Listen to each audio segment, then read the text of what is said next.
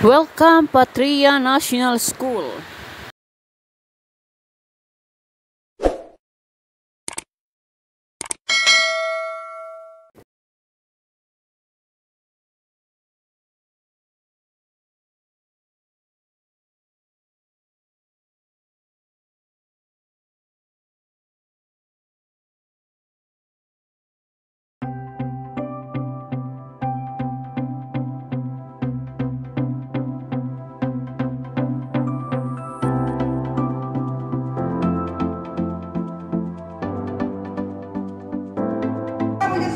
For picture group picture. Kung sino dyan sa baba makita, wag anay ang help. Hello! Hi, Ate Chi Vlog. Shout out. Anong gaganapan? Mayroon kaming ngayon, bus waiting sa kay Father. Wala pa si Father. Survey muna. Hello, good morning everyone. Support my YouTube channel, alright? God bless you, mas.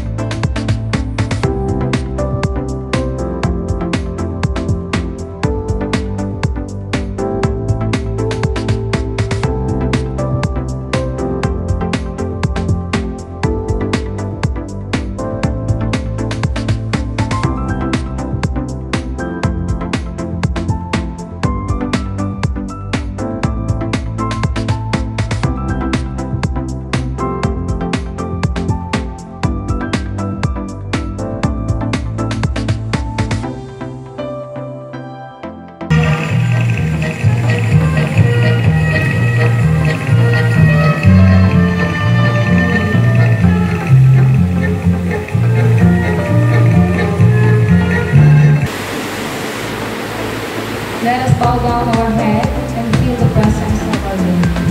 In the name of the Father, of the Son, and the Holy Spirit. Amen. God, our loving Father, we thank you for sustaining us for this new year. We commence the tireless endeavors of our students, especially our graduating We are forever grateful for the gift of knowledge and perseverance you bestow on us, teachers, and also for our students. May your loving presence fill our hearts as we continue to find this new normal. Restore the health of all those who are sick and continue to empower our students to become better citizens of this country.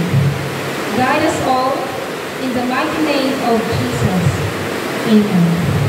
Amen. The Father, the Son, and the Holy Spirit. Amen. Lakas ng ulan.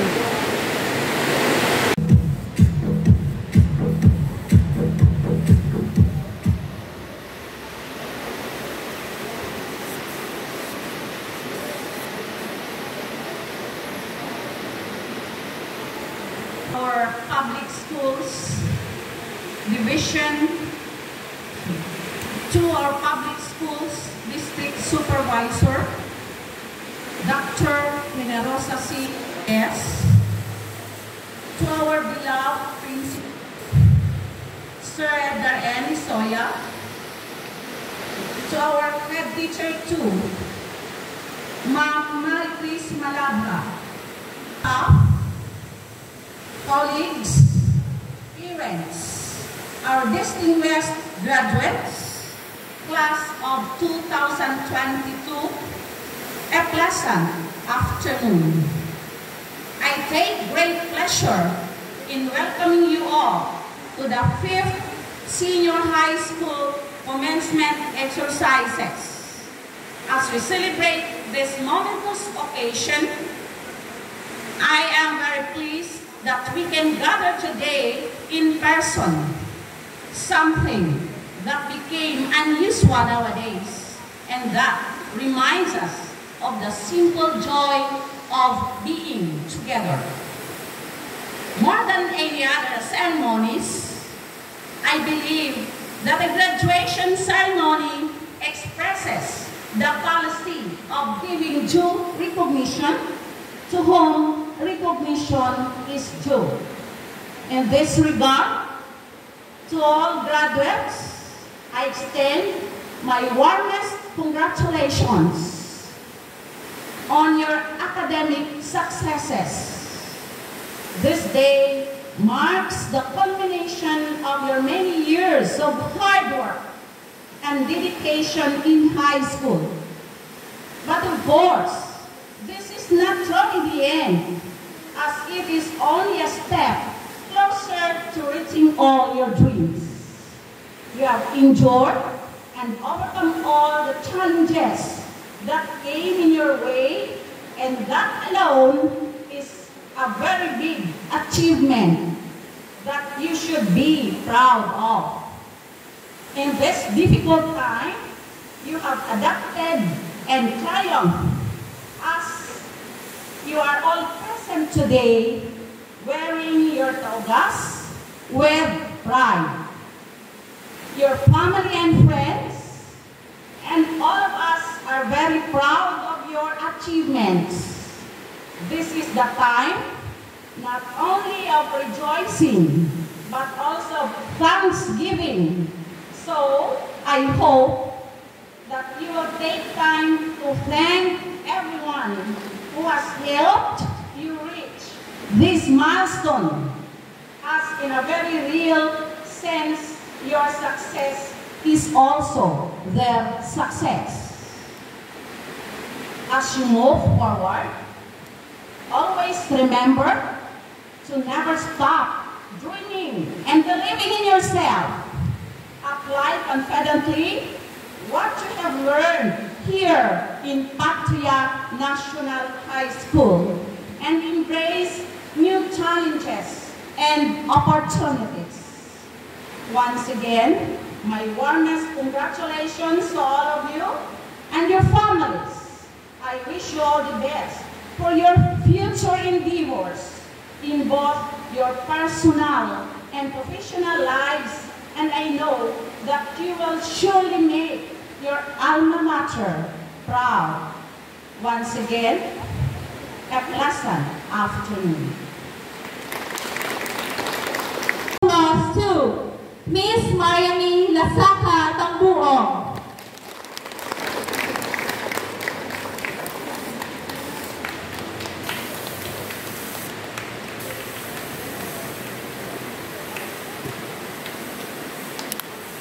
and ma'am. Hey, so, kininig niyo ba ako?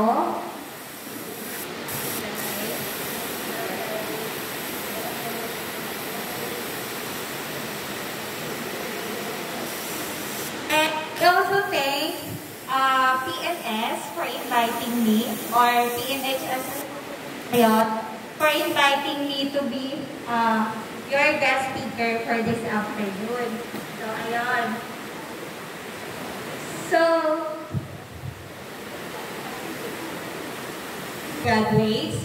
So, it's a big opportunity, no, to reach this. Hello, okay na? Ayan, so, sorry ha, medyo kinakabahan ako kasi hindi ako sanay with this. Actually, this is my first time to be a guest speaker in an institution, which is, ginarap ko na rin yung opportunity kasi dito ako nag-graduate. So, pasasalamat ko na rin siya dito sa PNS. Ayan.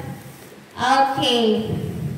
So, to start with, sabi ko nga kay Ma'am Ruth, which invited me, bakit ako yung in-invite na guest speaker? So, ayun, so lahat ng memories ko during my high school days, nag-flashback siya sa akin.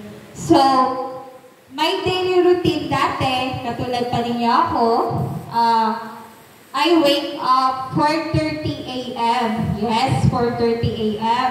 Para mag-prepare ng breakfast at tanghalian namin. Ayun. So, dati, kung malate ka lang, ipira ka minutes, or mabugtaw ka lang, or maburaw-buraw ka lang, ipira ka minutes, late ka ron pag-abot sa eskwelahan. Kapanaw pa kami 1 hour of 30 minutes. Siyempre, taga-bayang ako. Yes, native nga resident ako in Luhod Bayang. Sa Bayang din kami, which is, ang dalan pa ito, Lasa, kasi sa time na ako, bukod pa yung simentado. Ayan. So, that time, syempre, inaisip ko man na may mga times na sinodyo sa inyo ang balon ng dahay, pira yung balon kaya may 20 pesos, may 30 pesos, may 5 ka piso, 8 ka pisos. Ayan, so ako dati, maano ko pira kang balon, 10 ka pisos. So, ginapaigo-igo ko lang rin, magpakala ko ice candy, tapos tinapay. Tapos, kung naipot ako sa akin mga classmate, syempre, anda ka balon 20 pesos, tapos may anda ka pamaho, spaghetti, tetrapack na juice. Diba? Pero, humbal ko sa sarili, sige lang, someday, more than that pa, ako na syempre, kung ma-achieve ko rin ako na goal, so, mas bahal pa ang ako na ma-earn someday. Ayan.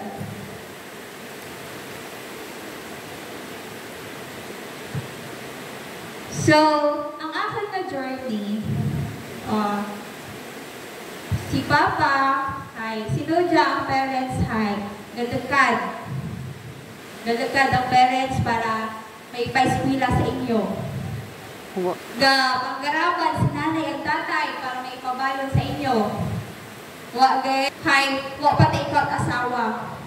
Or sa 13 nga edad, wa pa ikaw house and car. Okay lang nun. Okay lang imaw. Basta, imo nga goals na to, dapat hindi ikaw mag-stop. Dapat, maskin amat-amat lang or gradually lang, naaabot nimo ang imo nga specific nga goals. Bakit itbot hanggalan nga samuran nga edad mo i-pressure mo yung sarili nga dapat may kutsir lang ako, dapat may malayon ako. So dapat, sige lang, maski hindi mo kaya sa mundo nga edad, dapat padayon man di hapon. Di ba dapat muran? Dapat never give up kita sa atin mga dreams. Okay. Dati, si Mama at si Papa, may ganun sa inyo nga stricto ang parents. Ikaw, parents, di ka mo magsugtan, maglagaw-lagaw. Di ka mo sugtan, magligo sa baybay, ligo sa suba.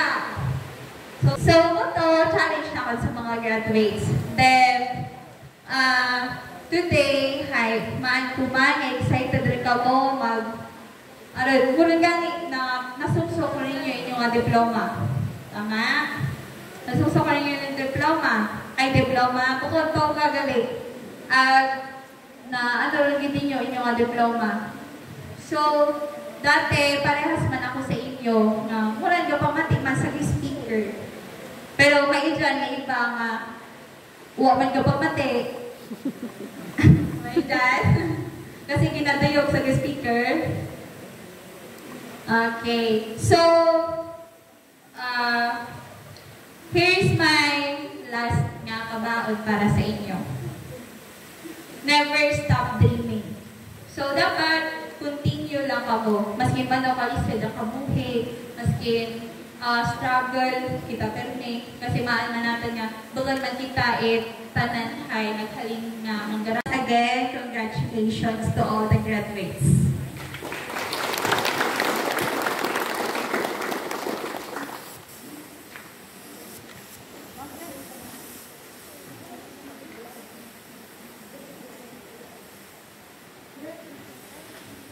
I would like to request the presence of our school principal and our head teacher on stage for the awarding of the certificate of appreciation to our guest speaker.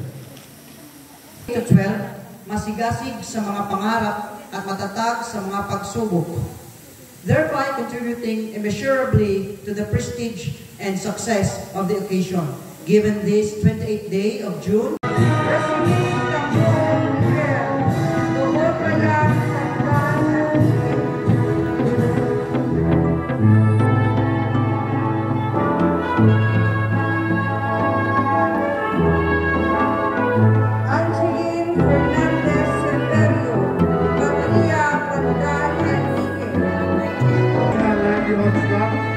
specialized in plumbing AC1 and C2. Regine Bandayaw Amar, Luhod Bayang Pandan Antique.